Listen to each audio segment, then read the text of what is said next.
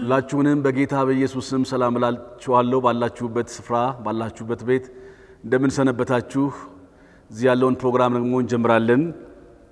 በአብ በወልድ በመንፈስ ቅዱስም ስም አንድ አምላክ አሜን።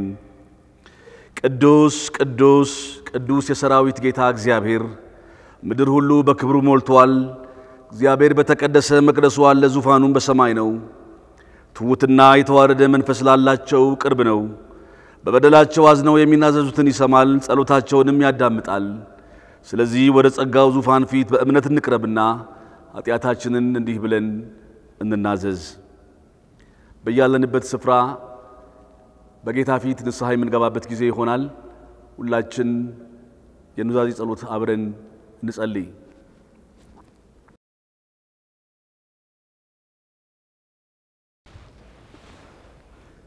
አቤቱ እንደ ቸርነትህ መጠን ማረኝ፣ እንደ ምሕረትህም ብዛት መተላለፌንና መጻይን ደምስስ። ከበደሌ ፈጽመህ እጠበኝ፣ ከኃጢአቴም አንጻኝ። እኔ መተላለፌንና መጻይን አውቃለሁ፣ ኃጢአቴም ሁል ጊዜ በፊቴ ነው። አንተን ብቻ በደልኩ፣ በፊትህ ክፉ አደረግሁ። ከኃጢአቴ ፊትህን መልስ፣ በደሌንም ሁሉ ይቅር በለኝ። አቤቱ ንጹሕ ልብን ፍጠርልኝ፣ የቀናውንም መንፈስ በውስጤ አድስ። ከፊትህ አትጣለኝ፣ ቅዱስ መንፈስህንም አትውሰድብኝ። ሰማያዊ አባታችን ሆይ ይህን የኑዛዜ ጸሎታችንን ስለተወደደው ልጅህ ስለ መድኃኒታችን ስለ ኢየሱስ ክርስቶስ ብለህ ስማልን።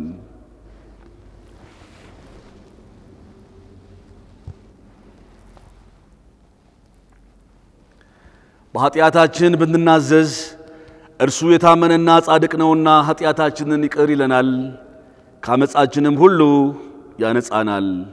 አሜን።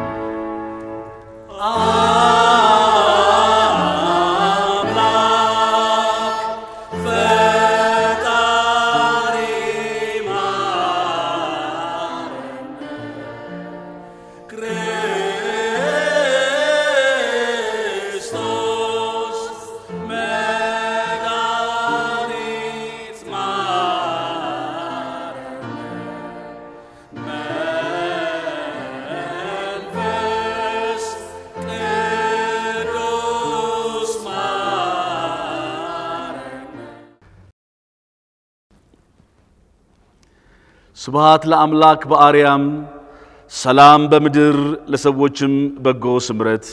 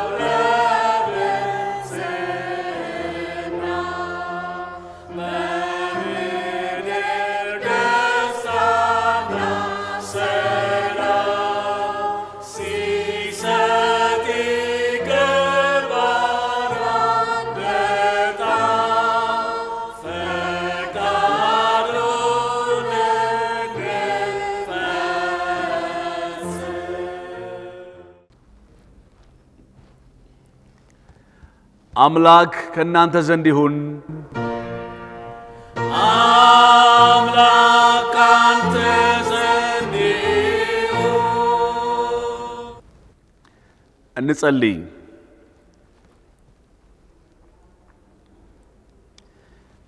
በሰማይና በምድር ከፍ ያልክ የተፈራህ ጻድቅ አባት እግዚአብሔር ሆይ በጌታችን በኢየሱስ ክርስቶስ ስም ስለ ምሕረትህ በኢየሱስ ስም እናመሰግንሃለን።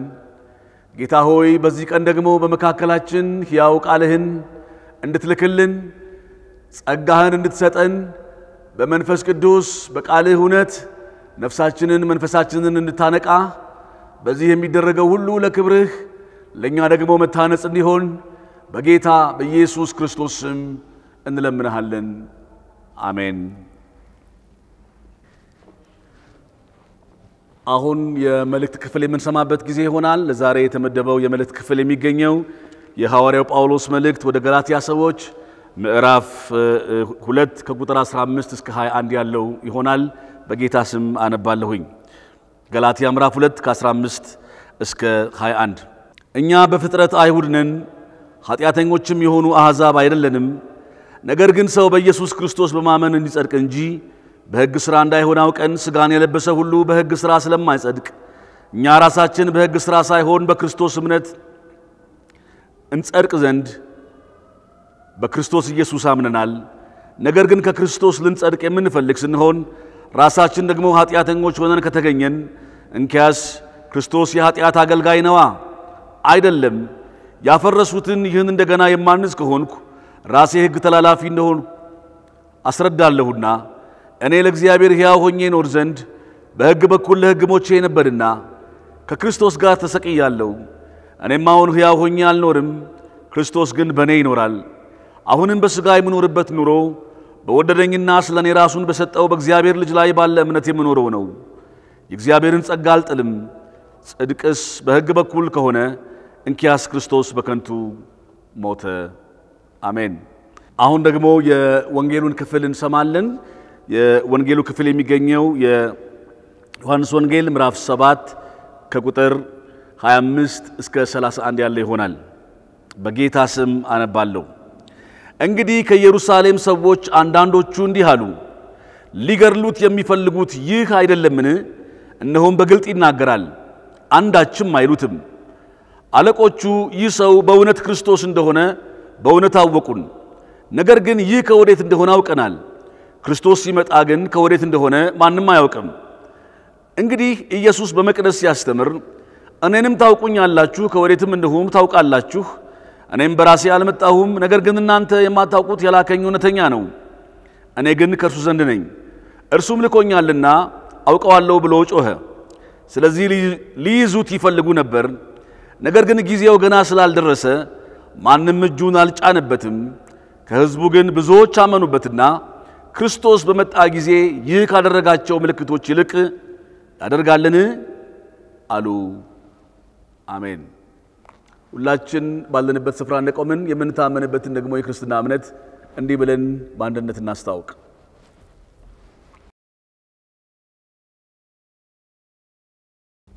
እኔ ሁሉን በሚችል ሰማይና ምድርን በፈጠረ በእግዚአብሔር አብ አምናለሁ።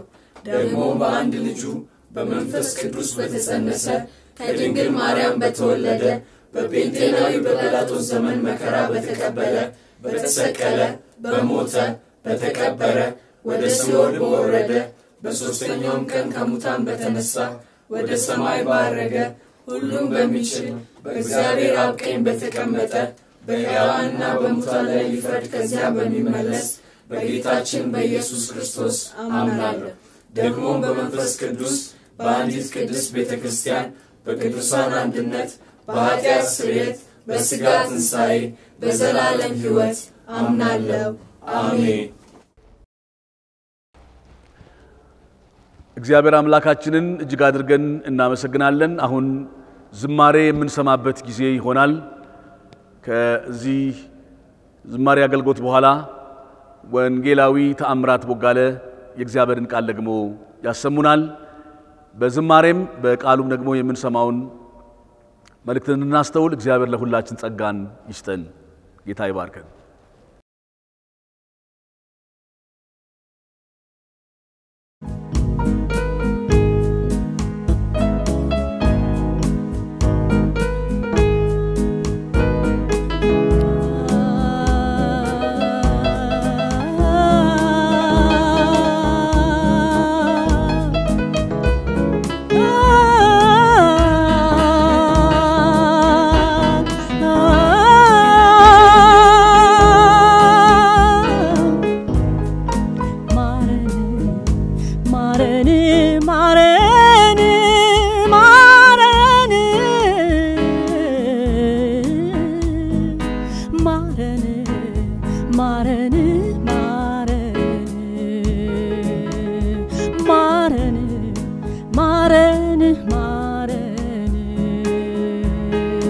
ማረን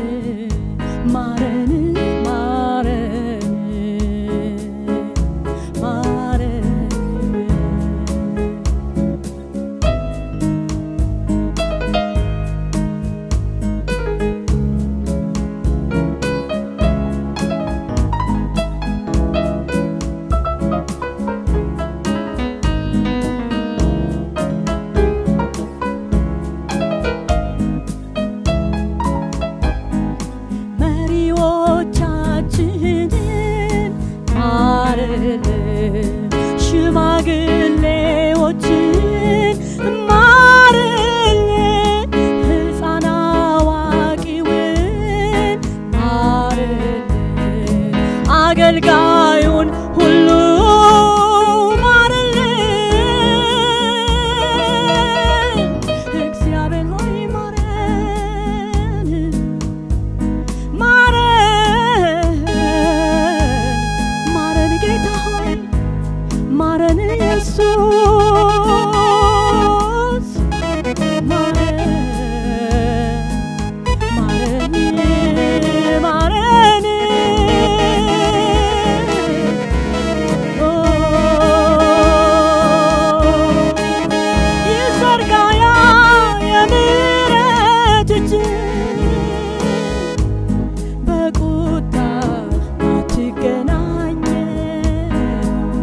በምህረት አስበን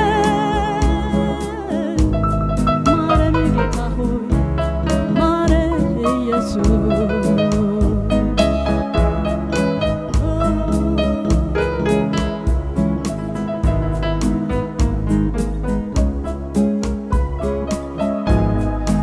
መቀባበል ከቶ አቅቶን ተግሳጽን አንቀበል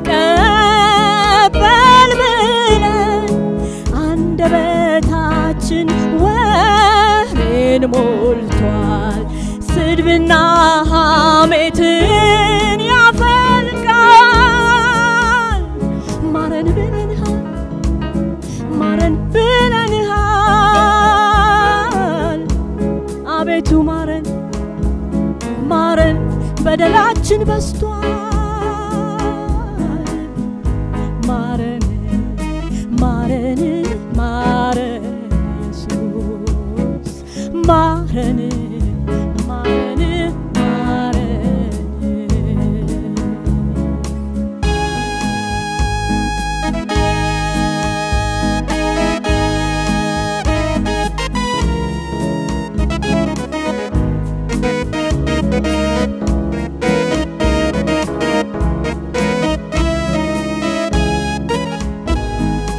አጋንንት ከኛ ጋር ዘምሯል ልሳንና ትንቢት ተናግሯል መሃላችን ገብቶ ያባላናል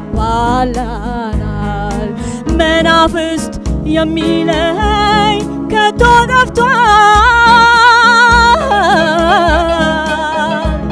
ማረን ብለናል ኢየሱስ ማረን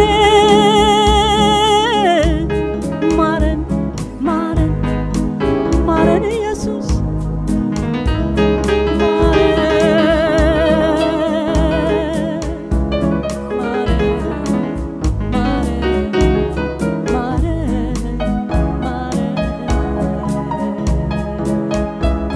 በጽድቅ አስጥለኝ ታደገኝ ጆሮህን አዘንብል አድነኝ በጽድቅ ታደገኝ አድነኝ ጆሮህን አዘንብል ታደገኝ በጽድቅ አስጥለኝ ታደገኝ ጆሮህን አዘንብል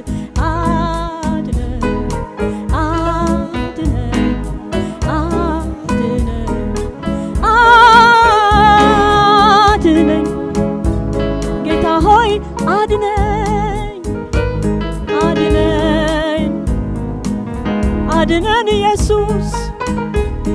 አድነን ኢየሱስ በጽድቅ አስጥለን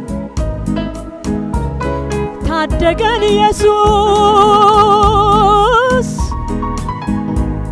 ጆሮህን አዘንብል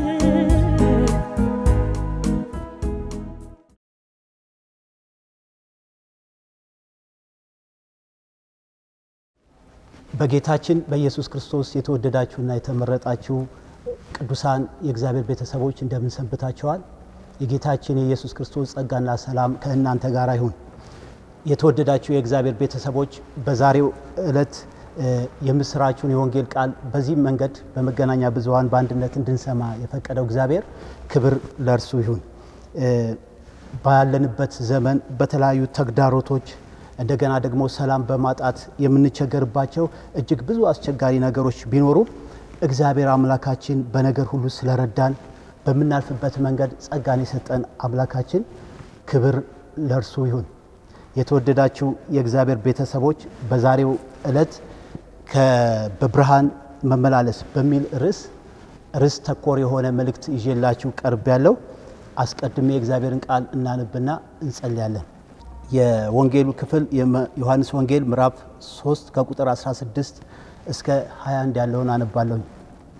በእርሱ የሚያምን ሁሉ የዘላለም ሕይወት እንዲኖረው እንጂ እንዳይጠፋ እግዚአብሔር አንድያ ልጁን እስኪሰጥ ድረስ ዓለሙን እንዲሁ ወዷልና። ዓለም በልጁ እንዲድን ነው እንጂ በዓለም እንዲፈርድ እግዚአብሔር ወደ ዓለም አላከውምና። በእርሱ በሚያምን አይፈረድበትም። በማያምን ግን በአንዱ በእግዚአብሔር ልጅ ስም ስላላመነ አሁን ተፈርዶበታል። ብርሃንም ወደ ዓለም ስለመጣ ሰዎችም ስራቸው ክፉ ነበርና ከብርሃን ይልቅ ጨለማን ስለወደዱ ፍርዱ ይህ ነው። ክፉ የሚያደርግ ሁሉ ብርሃንን ይጠላልና ስራውም እንዳይገለጥ ወደ ብርሃን አይመጣም። እውነትን የሚያደርግ ግን ስራው በእግዚአብሔር ተደርጎ እንደሆነ ይገለጥ ዘንድ ወደ ብርሃን ይመጣል። እንጸልይ። ቅዱስና የተፈራ እግዚአብሔር አባታችንና አምላካችን በጌታ በኢየሱስ ስም ወደ አንተ ወደ ጸጋ ዙፋን ፊት እንቀርባለን። የሰራዊት ጌታ ቅዱስ እግዚአብሔር አባትና አምላክ ሆይ ዓለምን ከመውደድ ከታላቅ ፍቅር የተነሳ ወደ እያንዳንዳችን ስለመጣህበት አመጣጥ እናመሰግናለን። እግዚአብሔር አባትና አምላክ ሆይ ቅዱስ ቃልህን በሕይወታችን ውስጥ ስለገለጽከው በሕይወታችን አዲስና መልካም ነገር በማድረግ የክብር መንፈስ ቅዱስ ሆይ ለቅዱስ ቃል ምላሽ እንድንሰጥ ስላገዘን ጸጋ እናመሰግናለን። እግዚአብሔር ሆይ ዛሬም የምንሰማው ቃል በእምነት ከውስጣችን እንዲዋሃድ እንዲጠቅመን በጎ ተጽዕኖ እንድናመጣበት ትውልድን እንድንጠቅም በጌታ በኢየሱስ ክርስቶስ ስም እንድትረዳን እጸልያለሁ። የእግዚአብሔር መንፈስ የእውነት መንፈስ ቅዱስ ሆይ በኃይል እንድታግዘን በጸጋ እንድታግዘን እግዚአብሔር ሆይ በጎ ተጽዕኖ ማምጣት በመንሄድበት አቅጣጫ ሁሉ እግዚአብሔር አባትና አምላክ ሆይ ይህንን መልካም ነገር መስራት መፈጸም እንድንችል ጸጋ እንዲያግዘን በተሰማራንበት መስክ ሁሉ እግዚአብሔር አባትና አምላክ ሆይ ለእግዚአብሔር ክብር ለሰዎች ጥቅም መኖር እንድንችል እርዳን። ሁሉ ደግሞ ለክብር ይሁን። በቃል እውነት ተናገረን በጌታ በኢየሱስ ስም አሜን። የተወደዳችሁ ቅዱሳን ይሄ ያነበብኩት የወንጌል ክፍል እግዚአብሔር ዓለምን የወደደበትን ዋና ምክንያት ፍቅር እንደሆነ ይገልጽልናል። እኛም ደግሞ ይህንን እግዚአብሔር ዓለምን የወደደበትን ፍቅር የምስራቹን የወንጌል ቃል ሰምተን ለዚህ ምላሽ የሰጠነን ክብር ለእግዚአብሔር ለአምላካችን ይሁን። እግዚአብሔር እንዲህ አድርጎ ከወደደን ደግሞ በእግዚአብሔር ላይ ባለን እምነት በጎ ተጽዕኖ በማምጣት እንደ ብርሃን ልጆች እንድንመላለስ እግዚአብሔር አምላካችን ይፈልጋል። እግዚአብሔር በሰጠን የብርሃን ሕይወት ለመመላለስ ምን እናድርግ የሚለውን ከዚህ ከወንጌል ክፍል በጥቂቱ እንመለከታለን። እንደሚታወቀው ያለንበት ዘመን ከመቼውም ጊዜ በላይ የክፋትና የአመጻ ድርጊቶች የተበራከቱበት እንደመሆኑ እውነተኛ ውሳኔ በጠራ አቋም የእግዚአብሔር ልጆች መሆናችንን በተግባር መግለጽ ይጠበቅብናል የሚል እምነት አለኝ። መጽሐፍ ቅዱስ እንደሚናገረው ኢየሱስ ክርስቶስ ለሰው ሁሉ የሚያበራ እውነተኛ ብርሃን ሆኖ ወደ ዓለም እንደመጣ ይናገረናል። ዮሐንስ 1 ከቁጥር 9 እስከ 10 ለሰው ሁሉ የሚያበራው እውነተኛው ብርሃን ወደ ዓለም ይመጣ ነበር ይላል። እግዚአብሔር ይመስገን። ለዓለም ሁሉ እግዚአብሔር ፍቅሩን የገለጸበት አንድያ ልጁን የሰጠበት ክርስቶስ ኢየሱስ ለዓለም ሁሉ የሕይወት ብርሃን እንዲሆን ነው። ክብር ለእግዚአብሔር ለአምላካችን ይሁን። መጽሐፍ ቅዱስ የኛን ድርሻ ደግሞ ሲናገር ከፍርድ ከዘላለም ከኩነኔ የሚያድነንን ጌታችን ኢየሱስ ክርስቶስን በማወቅና በማመን ድነን በብርሃን እንደ ብርሃን ልጆች እንድንመላለስ እግዚአብሔር አምላካችን ይፈልጋል። ያነበብኩት በወንጌል ክፍል ላይ በእርሱ በሚያምን አይፈረድበትም ይላል። በጌታችን በኢየሱስ ክርስቶስ ዓለምን ለማዳን በመጣው በጌታ በኢየሱስ ክርስቶስ አምነን ድነን እንደገና ደግሞ በብርሃን በመመላለስ ለእርሱ እውነተኛ ምስክሮች እንድንሆን እግዚአብሔር አምላክ ይፈልጋል። ስለ ኢየሱስ ክርስቶስ የምናምነው ምንድነው? መቼም እንዲህ አይነት ጥያቄዎች ብዙ ጊዜ ክርስቶስ ኢየሱስን እንደሚገባ ባላወቁ ሰዎች ዘንድ የሚመላለስ ጥያቄ ነው። መጽሐፍ ቅዱስ ኢየሱስ ክርስቶስ የኛ የሰው ልጆች መገኛ ሁሉን ቻይ አምላክ እንደሆነ ይነግረናል። በተለይ በዚህ በዮሐንስ ወንጌል ምዕራፍ 1 ቁጥር 3 ላይ ሲናገረን ሁሉ በርሱ ሆነ ከሆነው አንዳችስ እንኳን ያለ እርሱ አልሆነም በርሱ ሕይወት ነበረች ሕይወትም የሰው ብርሃን ነበረች ብርሃን በጨለማ ይበራል ጨለማም አላሸነፈውም እያለ ይናገራል ክብር ለእግዚአብሔር ለአምላካችን ይሁን ስለዚህ ክርስቶስ ኢየሱስ የሕይወታችን መገኛ እንደሆነ ልናምነው ከጨለማው ወደሚደነቅ ብርሃን የጠራን ያም ብቻ ሳይሆን በዚህ ምድር የምንመላለስበትን ጸጋ እንደሰጠን ይህንን ከእግዚአብሔር ቃል ልናምን ይገባናል ክብር ለእግዚአብሔር ለአምላካችን ይሁን በአንደኛ ዮሐንስ ምዕራፍ 1 ቁጥር 5 ላይ እግዚአብሔር ብርሃን ነው ጨለማም በርሱ ዘንድ ከቶ የለም በማለት ይናገረናል እንደሚታወቀው የብርሃን ተቃራኒ ጨለማ ነው እንደዚሁም የእግዚአብሔርን ሥራ ተቃዋሚ ሆነው ሰይጣን ዲያብሎስ ነው ኃጢአት በሰይጣን ውድቀት ጀምሮ በአዳምና ሔዋን መታለል ወደ ዓለም ገብቶ ፍጥረትን ሁሉ እንደበከለ መጽሐፍ ቅዱሳችን በዘፍጥረት ምዕራፍ 3 ላይ ይነግረናል የኃጢአት ውጤቱ እንደሚታወቀው በዓለም በሰው ልጆች ላይ ፍርሃትን የእግዚአብሔር ቁጣን በማምጣት ፍጥረት እንዲረገሙ ምክንያት ሆኗል በዚህ ምክንያት ሰው በሰው ላይ በክፋት በመነሳሳት ሞት ወደ ዓለም ሊገባ ይችላል ከጥንትም ሆነ አሁን ባለንበት ዘመን የሰው ልጆች ዋንኛ ችግር በኃጢአት መታለልና ተሸናፊ መሆን ነው ይህንን ሐሳብ ደግመዋለሁ ከጥንትም ሆነ አሁን ባለንበት ዘመን የሰው ልጆች ዋንኛ ችግር በኃጢአት መታለል ተሸናፊ መሆን ነው ኃጢአት ክፋት ስህተት ሕግን መተላለፍ ነው አመጽ እግዚአብሔር ያለንን አለማድረግ እንደገናም ደግሞ እግዚአብሔር አታድርጉ ያለንን በተቃራኒው ማድረግ ኃጢአት ነው እግዚአብሔር በዚህ እውነት ውስጥ እያንዳንዳችንን ከኃጢአት በራቀ ማንነት ሊያየን ይፈልጋል እግዚአብሔር አምላካችን ፈጥሮን በሕይወት ምልልሳችን እንዲሁ አልተወንም በድምጹ ይናገረናል ይመክረናል ይመራናል ይህ ደግሞ ወደ እግዚአብሔር ስንጠጋጋ ከእግዚአብሔር ጋር አብረን የቀረበ ሕይወት ሲኖረን እግዚአብሔርን ድምጽ መስማት ይቻለናል ለዚህ እውነተኛ ማሳያ የሚሆነን በእያንዳንዳችን አማኞች ሕይወት ውስጥ ወደ ጌታችን ኢየሱስ ክርስቶስ ከመምጣታችን በፊት እግዚአብሔር እንዴት አድርጎ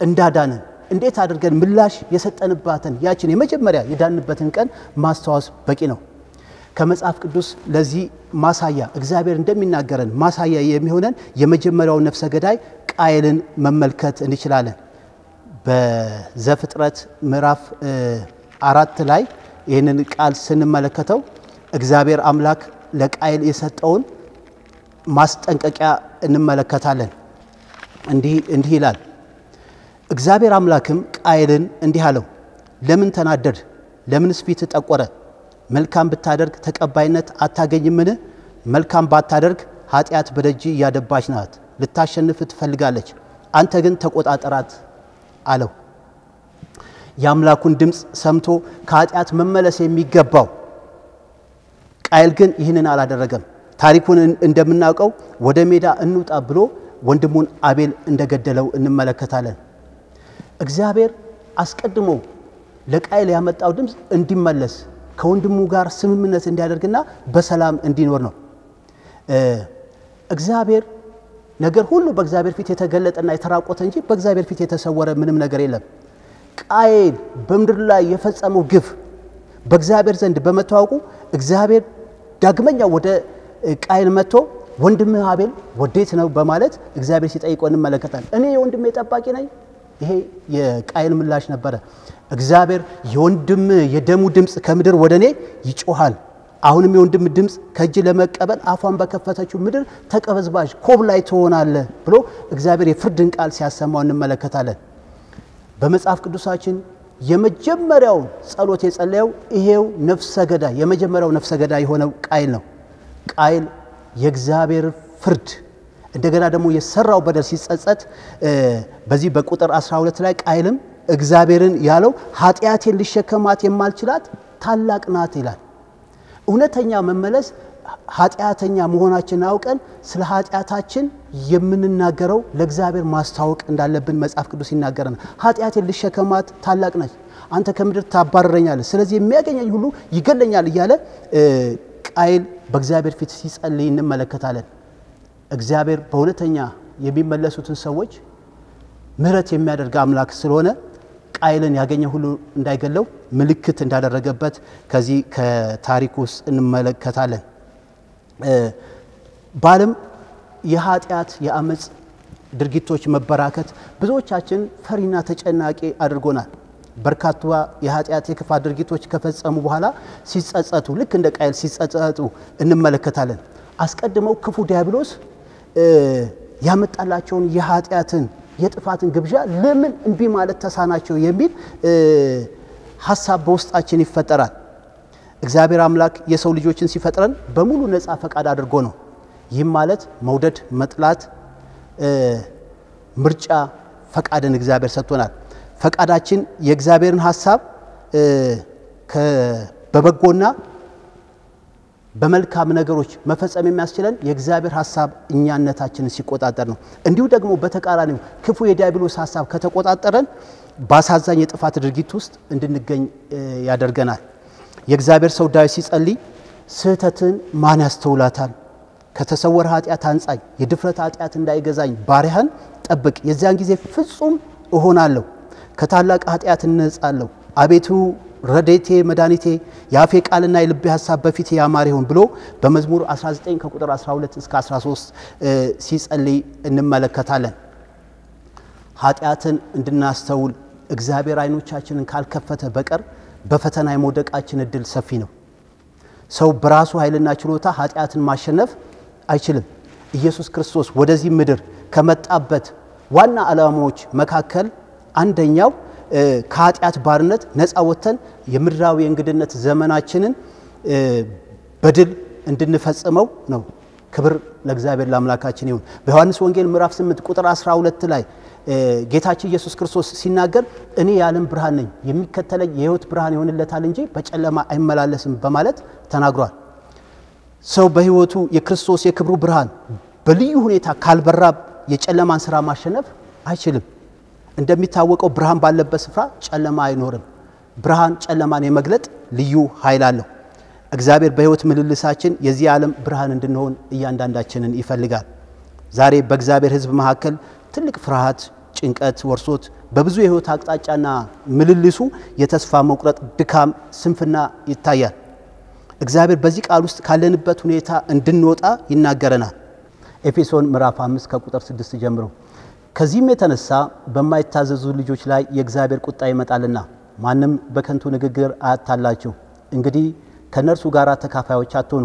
ቀድሞ ጨለማ ነበራችሁና አሁን ግን በጌታ ብርሃን ናችሁ የብርሃኑ ፍሬ በበጎነት በጽድቅ በእውነት ሁሉ ነውና ለጌታ ደስ የሚያሰኘውን እየመረመራችሁ እንደ ብርሃን ልጆች ተመላለሱ ፍሬ ከሌለው ከጨለማ ሥራ ጋር አትተባበሩ ይልቁን ግለጡት እንጂ እነርሱ በስውር ስለሚያደርጉት መናገር እንኳን ነውር ነውና ሁሉ ግን በብርሃን ሊገለጥ ይታያል የሚታየው ሁሉ ብርሃን ነው ስለዚህ አንተ የምትተኛ ንቃ ከሙታንም ተነስ ክርስቶስ ያበራልሃል ይላል ክብር ለእግዚአብሔር ለአምላካችን ውስጥ በዚህ ክፍል ላይ ጌታ ሐዋርያው በሚጽፈው መልእክት ውስጥ ቀድሞ ጨለማ ነበራችሁ አሁን ግን በክርስቶስ ኢየሱስ ብርሃን ናችሁ እያለ ይናገረናል እንደ ብርሃን ልጆች ተመላለሱ ፍሬ ከሌለው ከጨለማ ሥራ ጋር አትተባበሩ ይልቁንም ምን ግለጡት እያለ ይናገረናል ክብር ለእግዚአብሔር ለአምላካችን ይሁን እግዚአብሔር አምላክ እንዲህ ያለ ሕይወት እንዲኖረን እግዚአብሔር ይፈልጋል በብርሃን ለመመላለስ ምን እናድርግ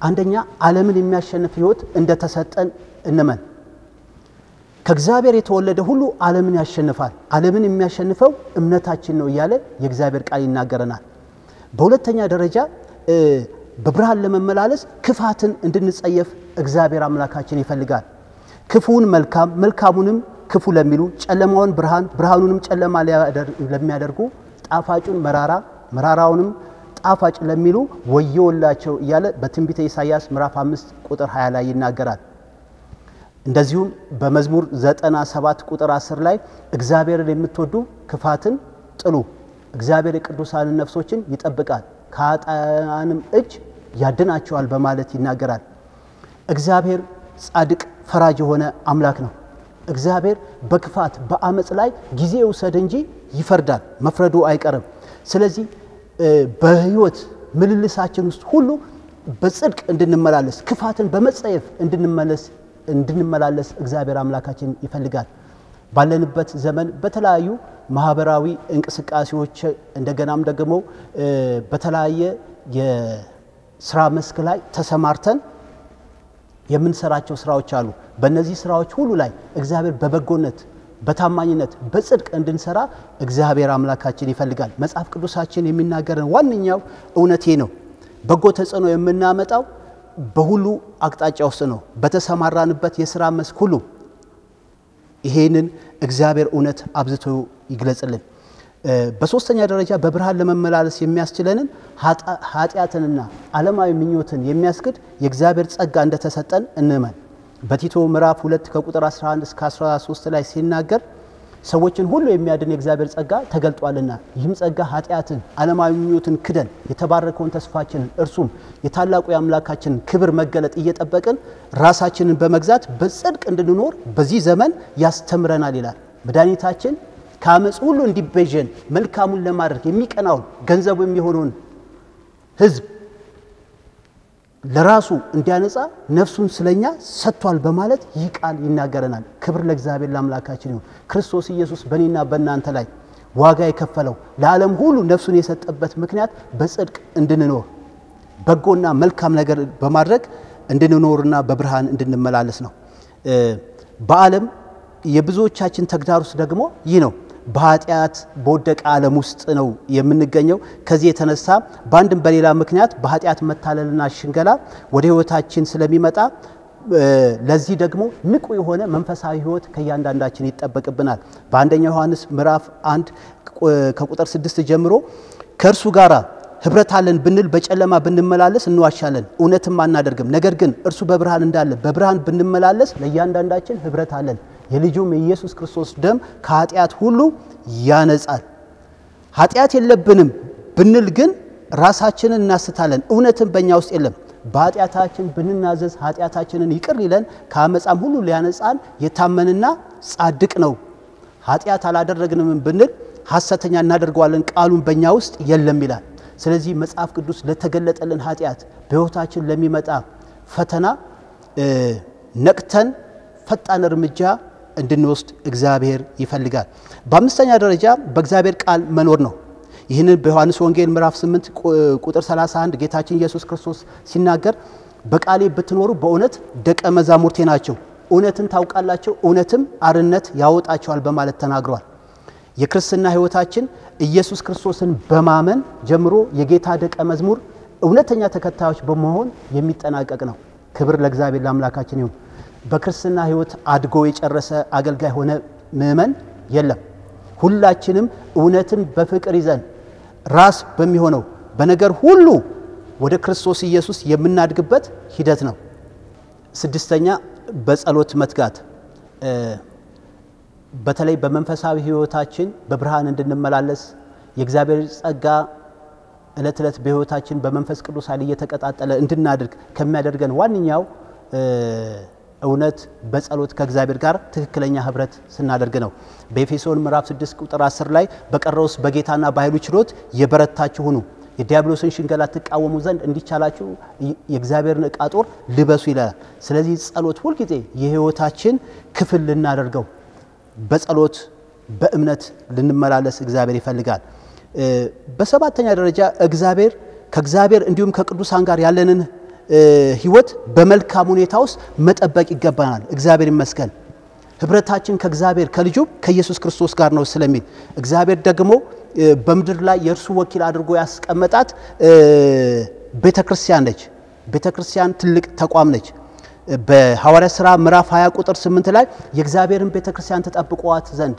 እናንተ መንፈስ ቅዱስ ጳጳሳት አድርጎ ለሾመበት ለራሳችሁና ለመንጋ ሁሉ ተጠንቀቁ በማለት የእግዚአብሔር ቃል ይናገረናል ክብር ለእግዚአብሔር ለአምላካችን ይሁን እግዚአብሔር አምላክ በህይወት ምልልሳችን በነገር ሁሉ እንዲረዳን ጸጋን በእያንዳንዳችን ህይወት ያብዛልን እንጸልያለን ቅዱስና የተፈራ እግዚአብሔር አባታችንና አምላካችን በእውነት በብርሃን እንድንመላለስ የሚያስችለንን ጸጋ በክርስቶስ ኢየሱስ ስለሰጠን እናመሰግናለን እግዚአብሔር ሆይ ይህ በበራልን በህይወት ብርሃን እስከ ፍጻሜው መሄድ የምንችልበትን ጸጋ በኢየሱስ ክርስቶስ ስም ለእያንዳንዳችን እንድሰጠን እንጸልያለን በእናንተ መልካም ሥራ የጀመረው ኢየሱስ ክርስቶስ ቀን ድረስ እንደሚፈጸመው ይህንን ተረድቻለሁ እንደሚል በጌታ በኢየሱስ ክርስቶስም በዚህ እውነት እስከ ፍጻሜው እያንዳንዳችን መሄድ እንድንችል እርዳን ጸጋን ጨምርልን አቅም ብርታት ሆነን እግዚአብሔር አባትና አምላክ ሆይ ክርስትናን በራሳችን እውነት በራሳችን ብቃት በራሳችን ችሎታ መኖር አንችልም ስለዚህ ነገር ግን ጸጋን ይሰጣል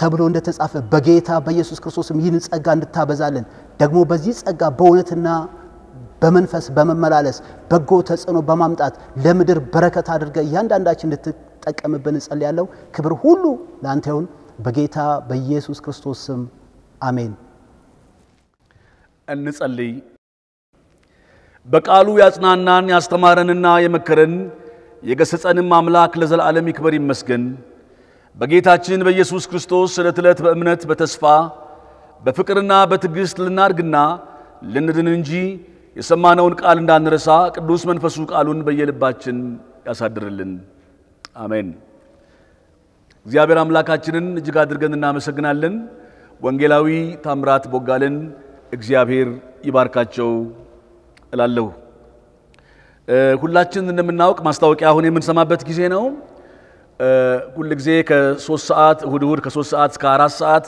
በአገራችንም በዓለም አቀፍ ደረጃም የተከሰተውን ይሄንን ወረርሽኝ እግዚአብሔር እንዲያነሳልን የምንጸልይበት ጊዜ ነው ስለዚህ በያለንበት ስፍራ በዚህ መንፈስ ውስጥ ሆነን አብረን እንድንጸልይ ቤተክርስቲያን ታሳስባለች በመከተልም ሁላችን እንደምናውቅ እሁድ ማታ ላይ ከምሽቱ 1 ሰዓት እስከ ምሽቱ 1:45 በመካነ ኢየሱስ ቲቪ ቤተክርስቲያን የአምልኮ ፕሮግራሟን ታስተላልፋለች ስለዚህ በዚህ ፕሮግራም ተካፋዮች እንድንሆን በየቤታችን አብረን በጌታ ፊት እንድንሆን እናሳስባለን በቲቪ ብቻ አይደለም ይሄ ፕሮግራም የሚተላለፈው በፌስቡክ ይተላለፋል እንዲሁም በቴሌግራም እና በዩቲዩብ ይተላለፋል ከዚህ በታች ገጾቻችን ይታያሉና በእነዚህ ሁሉ ፕሮግራሙን መካፈል እንችላለን ሌላው ማስታወቂያችን ማክሰኞና ሐሙስ ወደዚህ ቤተክርስቲያን በመምጣት መባውንና አስራቱን እንዲሁም ደግሞ የፍቅር ስጦታም ካላችሁ ይዛችሁ እንድትመጡ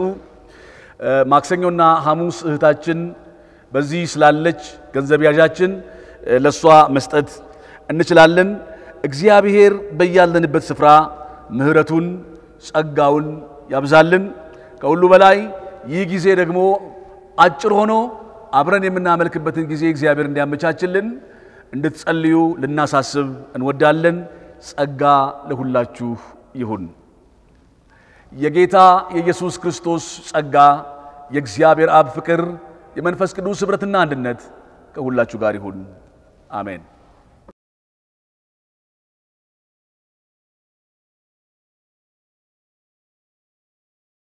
አምላክ ከናንተ ዘንድ ይሁን አምላክ ካንተ ዘንድ ይሁን እንጸልይ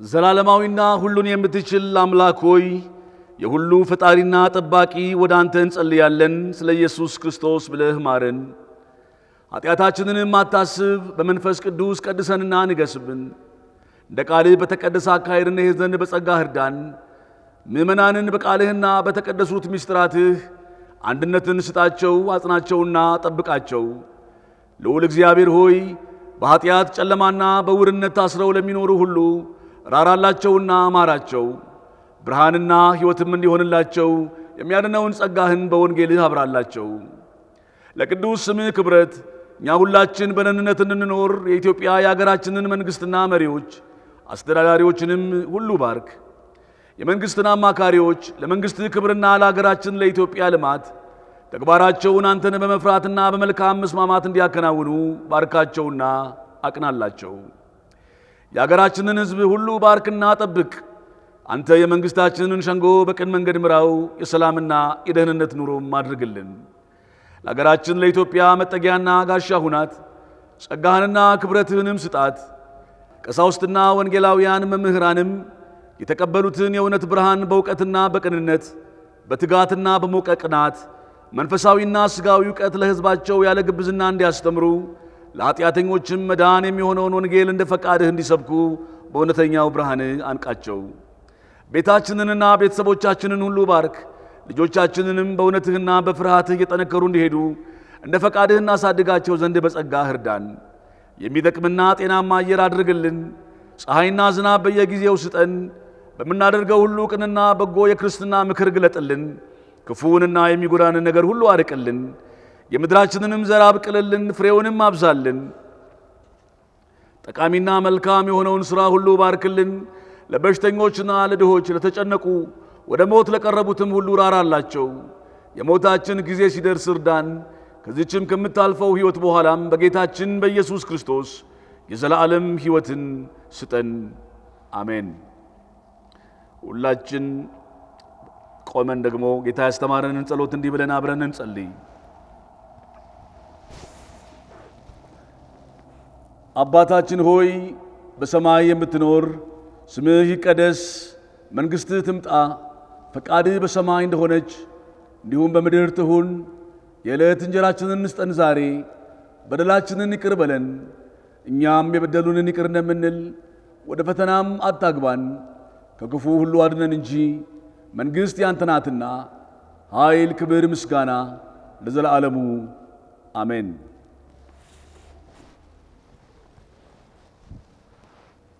አምላክን እናመስግን። ለአምላክ ስብሐት ይሁን። ሃሌሉያ ሃሌሉያ ሃሌሉያ። ልባችሁን ወደ እግዚአብሔር አንሱና በረከቱን ተቀበሉ። እግዚአብሔር ይባርካችሁ ይጠብቃችሁ። እግዚአብሔር ፊቱን ያብራላችሁ ጸጋውንም ይስጣችሁ። እግዚአብሔር ፊቱን ይመልስላችሁ ሰላሙንም ይስጣችሁ። በአብ በወልድ በመንፈስ ቅዱስም ስም አንድ አምላክ አሜን።